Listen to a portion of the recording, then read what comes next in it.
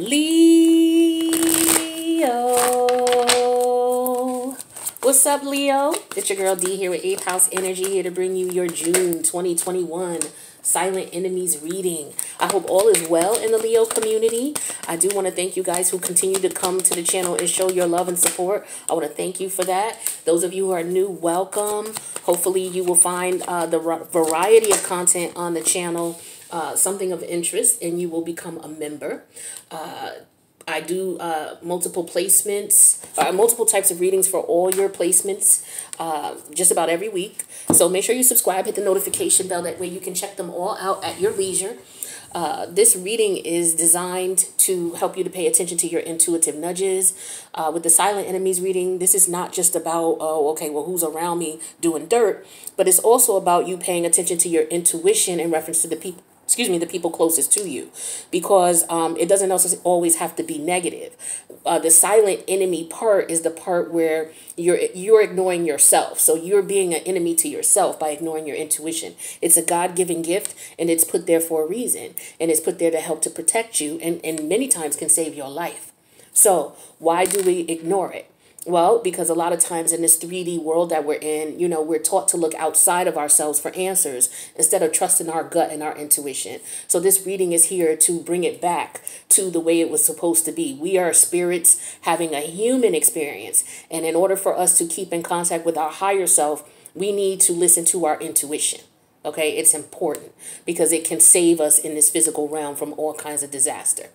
So a silent enemy reading, it deals with people closest to you. Now you say, well, how is it people closest to me an enemy? Well, because people closest to you have more access to you.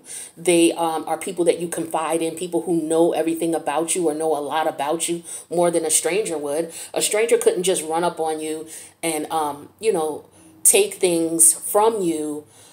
In certain circumstances, they could, of course, but they couldn't, you know, do as much damage as someone who's closest to you, who knows you, who knows your family, knows how you feel about things. A stranger couldn't do that much damage to you, as much damage as someone who knows you. So this is why it's important that you pay attention to when your intuitive nudge comes about with people who are closest to you. Number one, it can help to keep you from being around people who are really adversarial to you in nature, and they may be hiding their true intent, whether they're a family member, whether they're a lover, whether they're a friend, a coworker, colleague, the local bus driver, your neighbor, whoever's in your energy on the regular. Okay, so not only will it keep that type of energy at bay, it also helps you to connect with the people closest to you by paying attention to their needs, you picking up on their frequency. People that you gravitate around the most are people who are on similar frequency as you. So you can feel the fluctuation in their frequency when something's not right.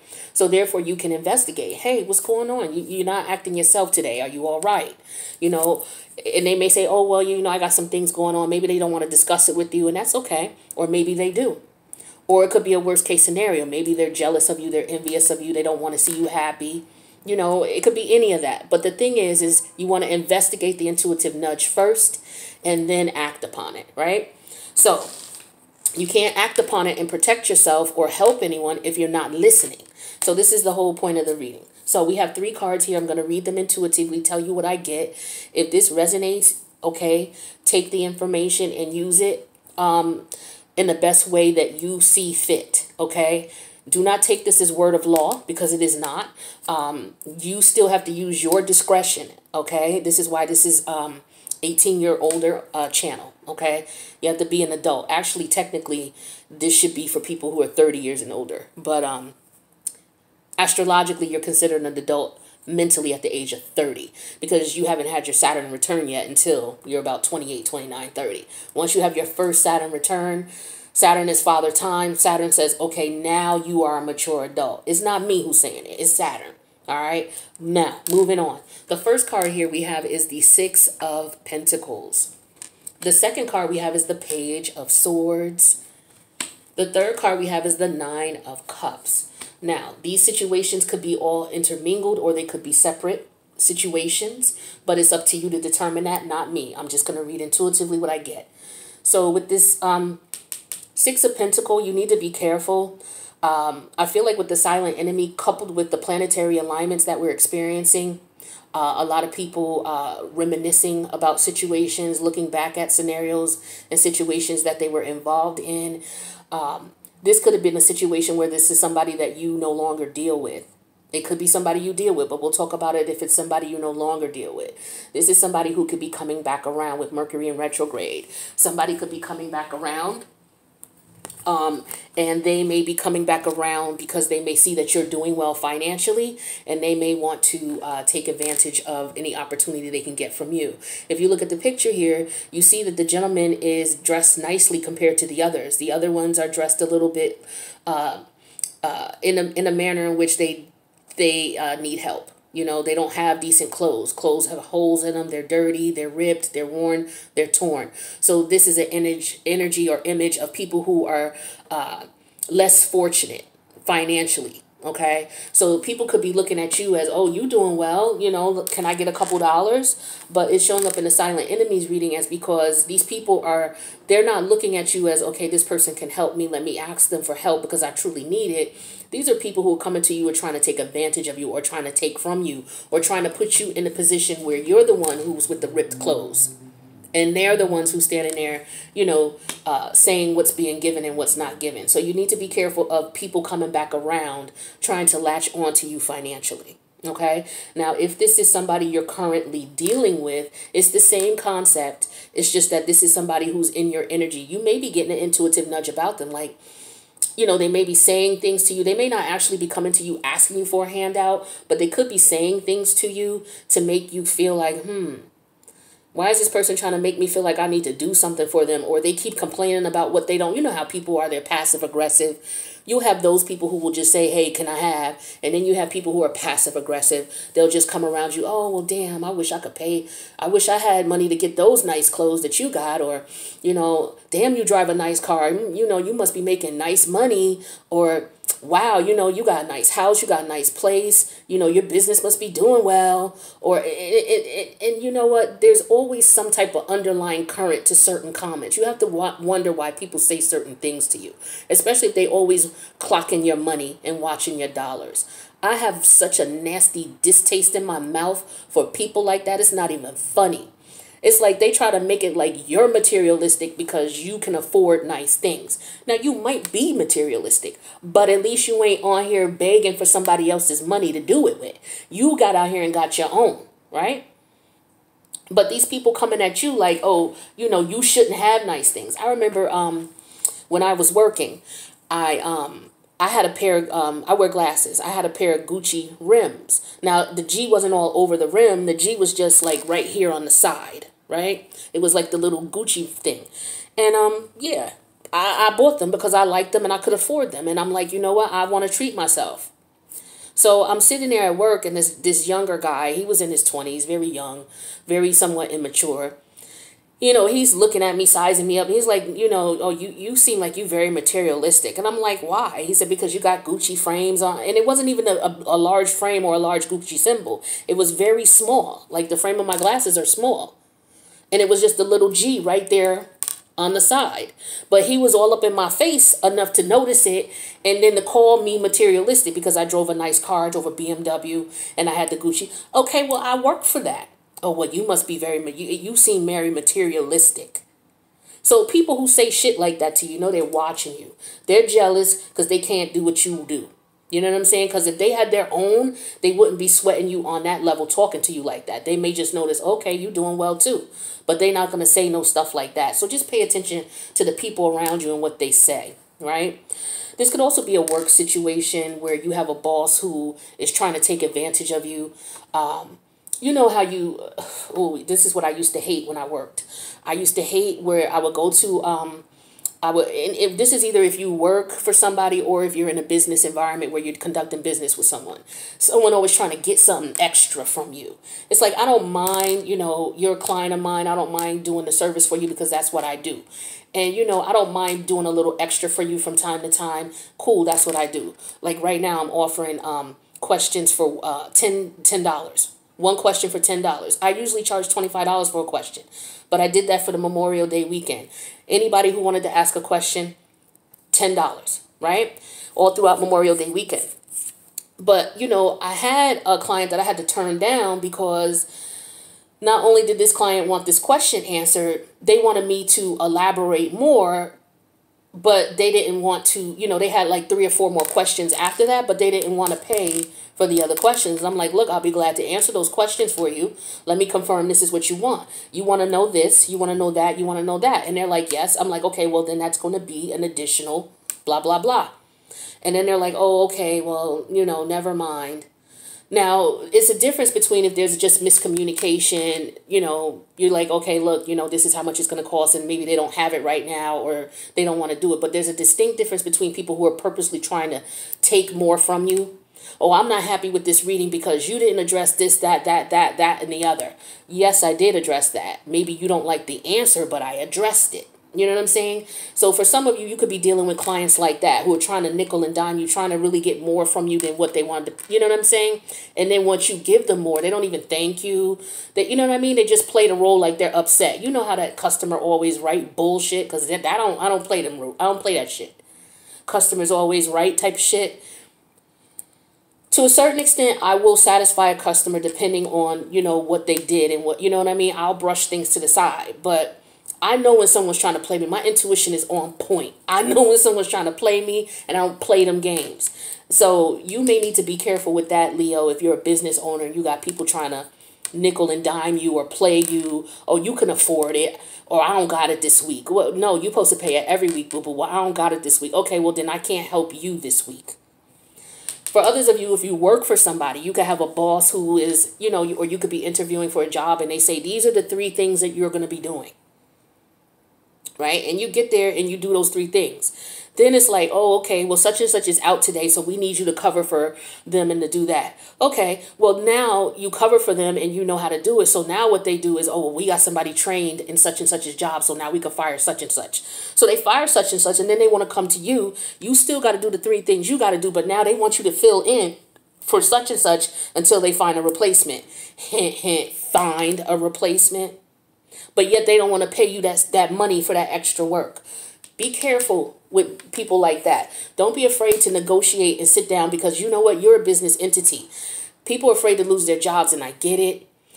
But this is an environment right now where it's ripe for job opportunity. So if you are in a situation where you're feeling like this job sucks, or my boss takes me for advantage, because we're just coming out of this COVID energy and companies are starting to try to get themselves back up off the ground and running, there's job opportunities out here. So taking advantage, if you're not happy with where you are and you feel like your boss is nickel and diming you or trying to play you, see if you can find something else, okay? That's what I get with that 6 of Pentacles. I also get, for some of you, this could be karmic in nature, because 6s are representation to me of karmic energy.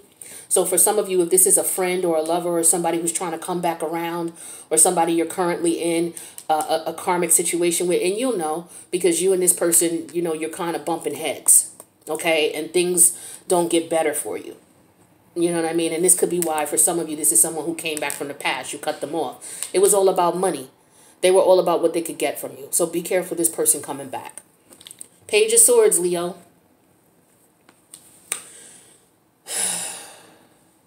Somebody could be coming to you with lies, not being honest, not telling you what it is that you need to know. I feel like for some of you, you have to be careful of people saying things, rounding up other people, because you see this person is standing here with some information and other people are coming towards them to get it. So you need to be careful with who you're getting information from. They could be telling you things that are not accurate. Or this could be somebody who's, you know, saying things to get other people's attention. They could be saying things about you. This is also somebody who's watching you for whatever reason. They may have, and I feel like this person will make it obvious that they're watching you by the things they say to you. You'll know if somebody's watching you. Like I said, with the scenario where I was telling you about the guy who was like, oh, you seem really materialistic. Like, you don't even know me, dude. You just sizing me up, you know, making assumptions and saying things and putting things out there. I feel like you're dealing with that type of energy here. People putting things out there, assuming things. They don't know nothing about you. It's just based on what they see. They don't know you personally. That's for people external to you. This is someone close to you. This is somebody who could be watching you, They could be talking to others around you, trying to rile up the troops against you, so to speak. So if you have people around you telling you that such and such said this, or such and such came to you and said this, or they said that, and it don't make no sense why such and such would have said that, or such and such was telling a lie, or such and such only told half the truth. That's what that is. It don't matter what environment it is in. It could be work. You know, I feel like people are only given half the information. They're only telling half the information for their own purposes, for their own reasons. So be careful. Make sure you do your own research. The Page of Swords also talks about research. Do your own research.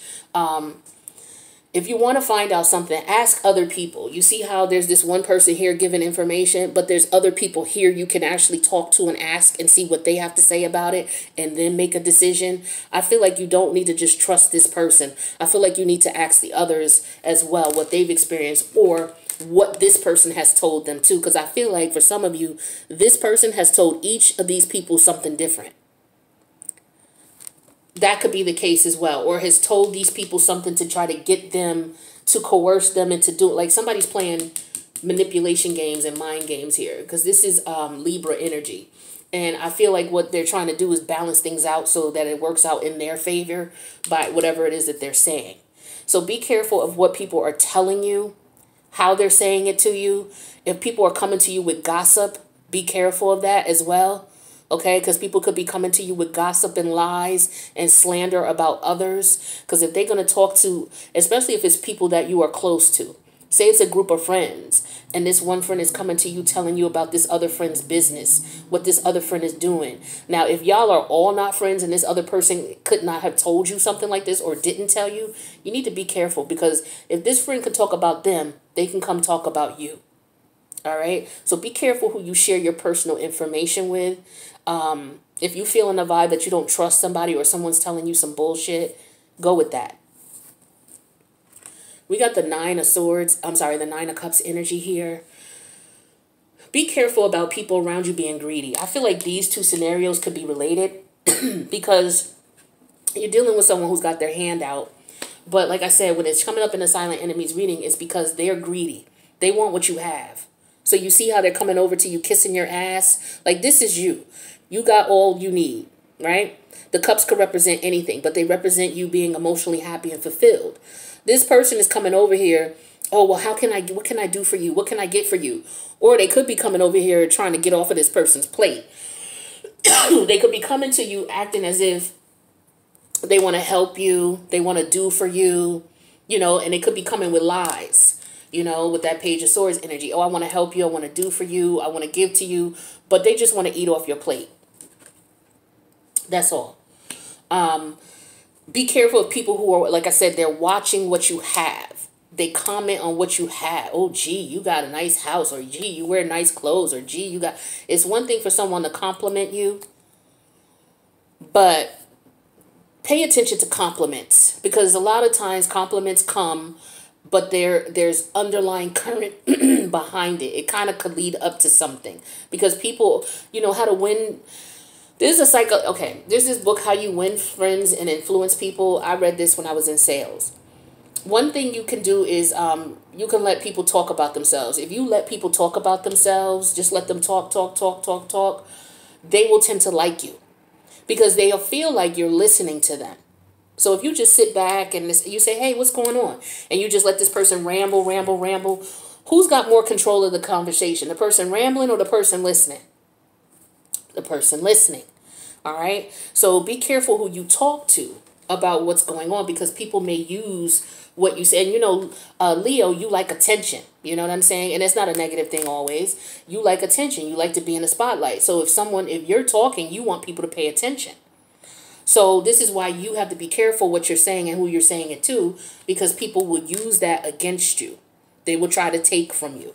Okay, so be careful who you're giving attention and time to and energy to, and make sure that they're just not using it to take advantage of you and put you in a situation of lack. Because I feel like you got some hateful people around you. And they may not be doing it, how can I say it?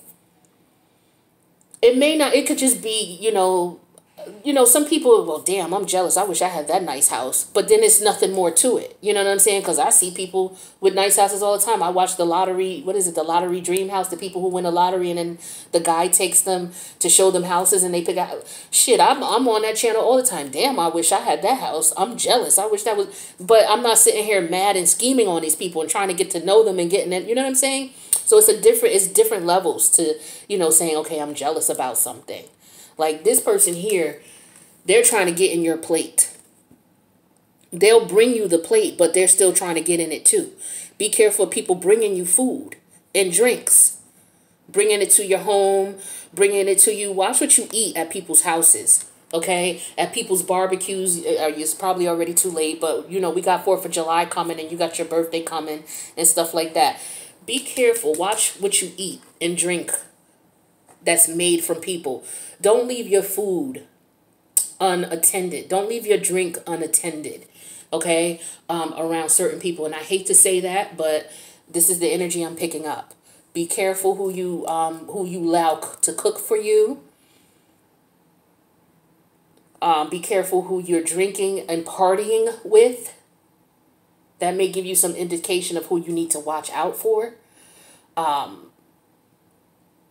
Just be careful. Just keep your ears open. Keep your intuition high. You know, you're very spiritual. You're the wand energy. So you are very in tune, you know, with your spiritual energy, whether it's the negative or the positive. But just pay attention to that when your intuition goes off. We're going to go into the specifics in the extended. I'm going to pull like 4 cards for each of these. And we're going to get specific details of what you need to watch out for and why.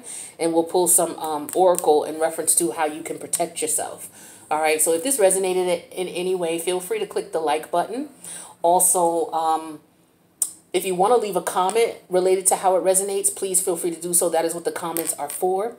If you have not subscribed, feel free to do so. Hit that notification bell. Make sure you check your other placements and check the other readings on the channel, because there's a variety for you to choose from. Don't forget to watch the planetary alignments ones that I've done for you. All the planets that are in retrograde, Saturn, Pluto, and Mercury. Check those placements out. I'll have them attached at the end of this video. Check those out, and then also look forward to Neptune and Jupiter readings, because they're going into retrograde in Pisces at the end of the month. So I'll have those for you as well. All right, guys, I love you. I'm going to the extended. Feel free to join. If not, I'll see you in the next reading. Peace out, Leo.